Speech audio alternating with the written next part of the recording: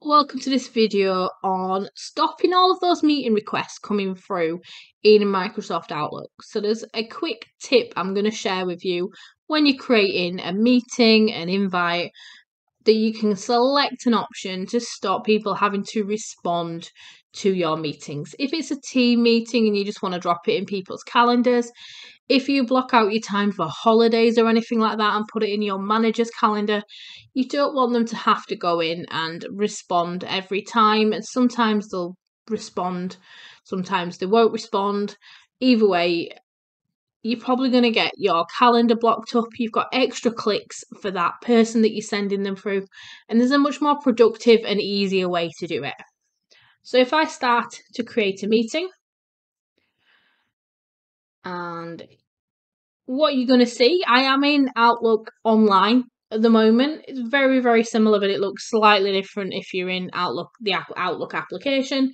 But what you want to be looking for is the response options. And the response options are what are going to decide whether whoever you're sending this invite to has to reply. Now, remember, they can choose not to send you a reply, but they can accept, decline, or tentative. But a lot of people will just send you that. If you don't want them to have to do it, if you just want them to accept, decline, or tentative, but you're never going to get a response because it's not important, then this is really useful for you, and it'll keep your mailbox nice and empty so you can focus on the things that are really important. So at the moment, the default is request responses and allow forwarding.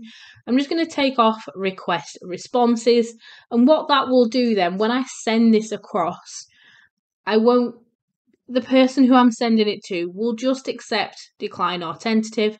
I'm not going to get any responses. I'm not going to get any emails back in my mailbox, no matter what they've selected. So this is really useful if you're creating lots of meetings and you're not that bothered who is going to attend specifically. Maybe it's a large team meeting and you don't want 400 responses back. So you're just going to use this to block that off and make sure everyone's got an invite. And if they don't attend, maybe you're going to record the meeting and share it afterwards. But from a productivity point of view, it's really just going to help your mailbox stay clean and focused.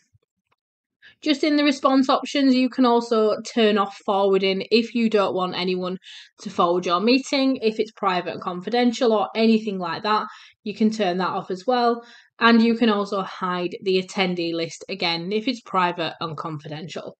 So you can see those options are in there as well. But this one really focused around just removing all those replies you're going to get if it's not important and you don't need to know who's going to attend, but you just want to drop the block of time in everyone's diaries.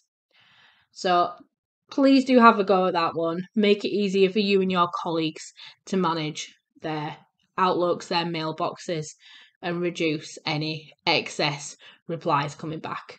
Don't forget to like and subscribe to the channel and let me know what videos you'd like me to record next.